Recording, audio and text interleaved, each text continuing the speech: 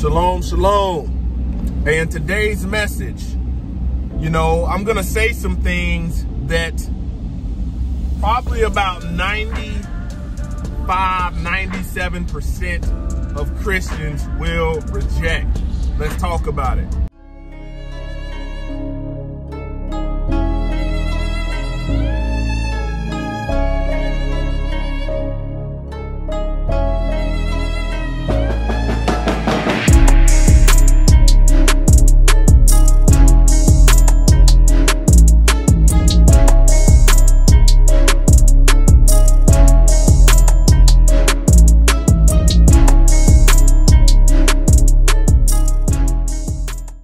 To the Most High Yah, shalom. Thank you for tuning in to another Righteous Spirit-filled episode. Today I'm back at it in them trenches, handling that kingdom business. Man, most Christians don't even know what the gospel is. They think that the gospel is the message that they hear on Sunday, not even realizing that their message is replacement theology or supersessionism. There's nowhere in the whole of the Bible where Yahshua HaMashiach, Jesus the Christ, went around teaching Christianity. Nowhere in the whole of the Bible did he say, leave them alone, they're of other religions and we're Christians. It was always the Gentiles, the other nations, referencing them as Christians, but not once did Jesus make himself known as a Christian.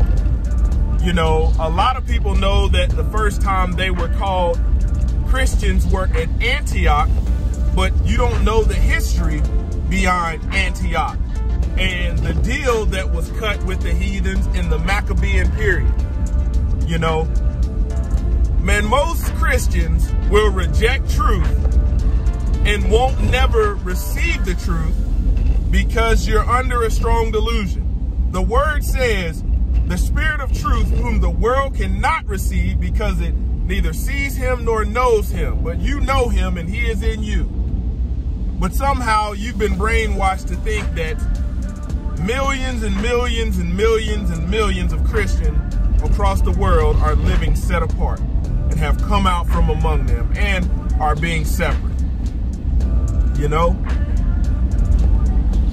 Man, you can have the truth, but it's gonna cost you. And the truth has a very expensive price on it, but it's not in the form of money.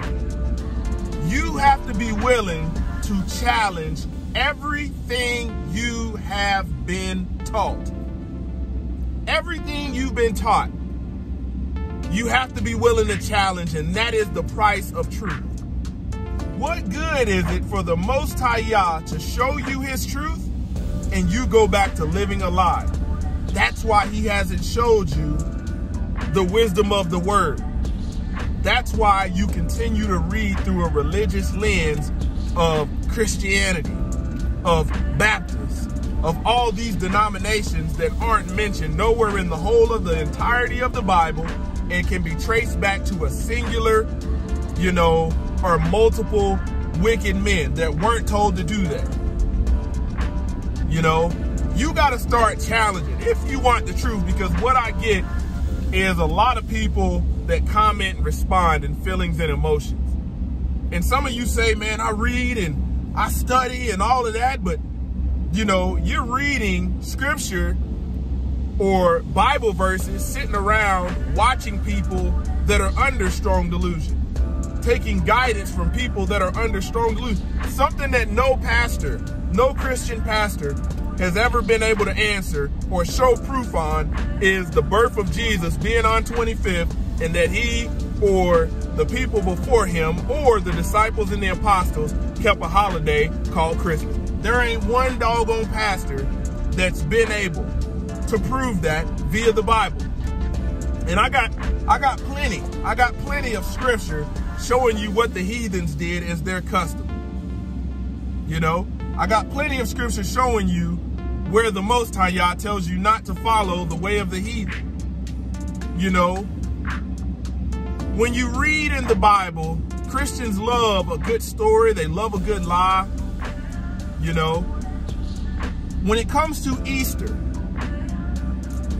you guys take Easter and spin it off the way you want based upon a European Roman Greco holiday that's not the Passover, that's not the Feast of Unleavened Bread, taking, you know, for granted that the Most High Yah says, be careful of the doctrine of the Pharisees. It has leaven in it. You must think that leaven means truth. Man, when you look at the etymology behind a lot of these words, Easter, you're going to find Passover. How did you get to the point with the Easter bunny, you know, Easter Sunday, all of this stuff? How did you get to that point? It's all religion, vain religion. You know, there's not one Christian that can show you in the Bible where the Most High Yah or Messiah, Yahshua HaMashiach, told you to keep a religion called Christianity.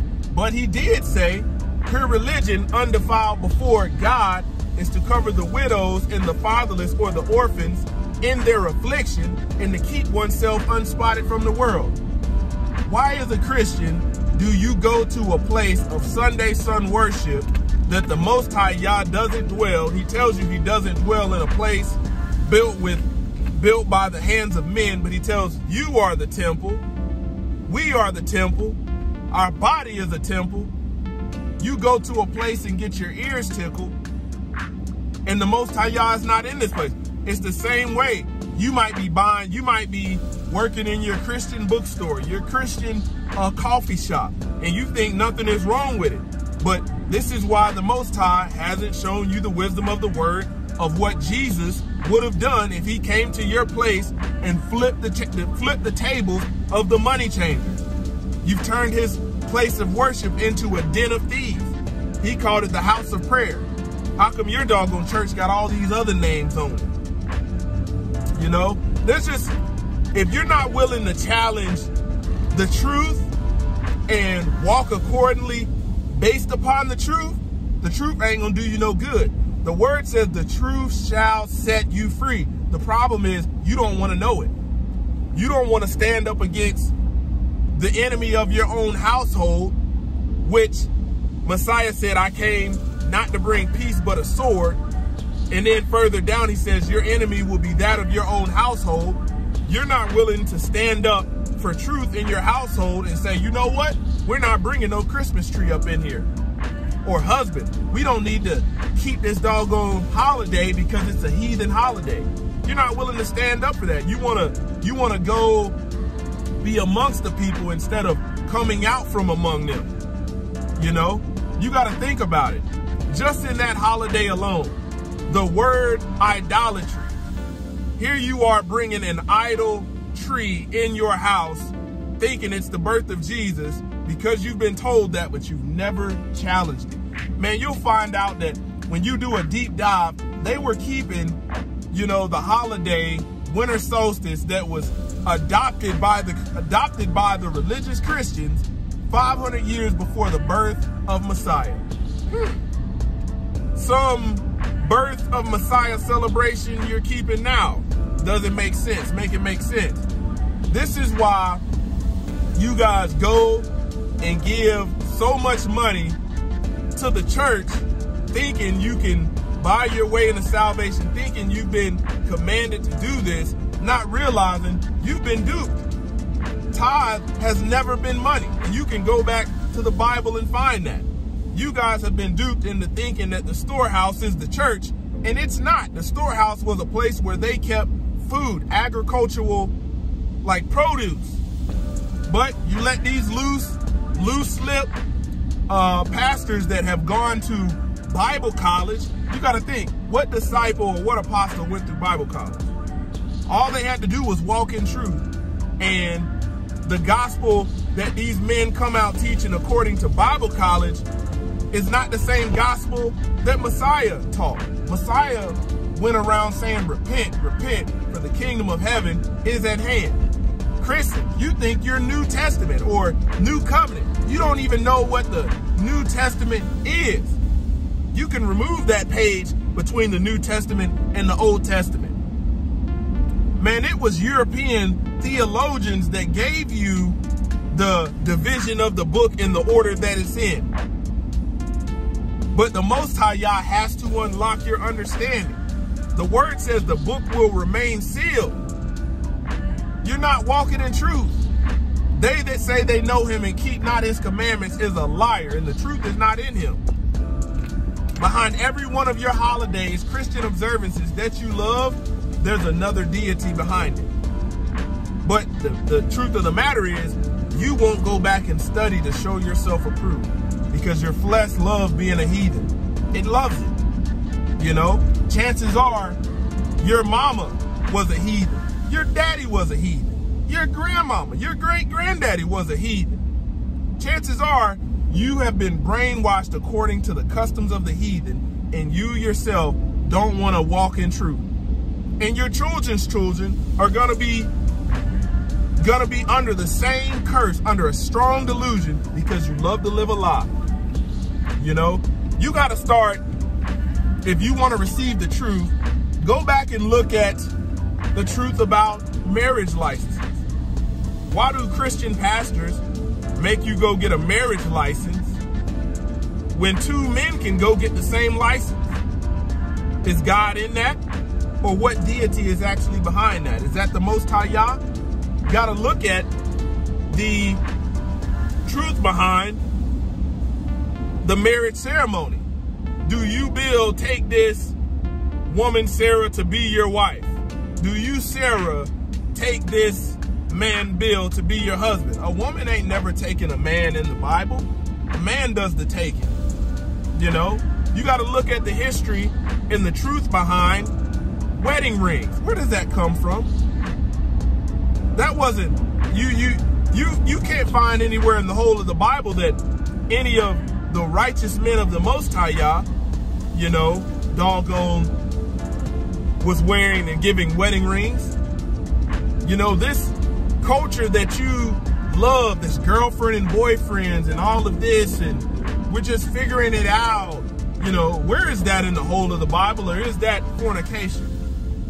You know, there's just so much that because you are listening and hearing and reading through the scope of a vain religion that's outside of the book that is replacement theology, you can go back and look it up. This is why your church takes the stance that they take. Instead of being the true ecclesia being the family unit. And this is why y'all got so many abominations being committed in the temple. Your leader is not walking in truth. He's a hypocrite. He's nothing but a Pharisee. Nothing but a Pharisee. Tickling the ears of millions. And you allow it.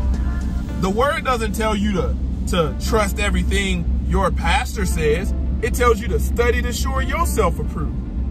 How many of you actually do that?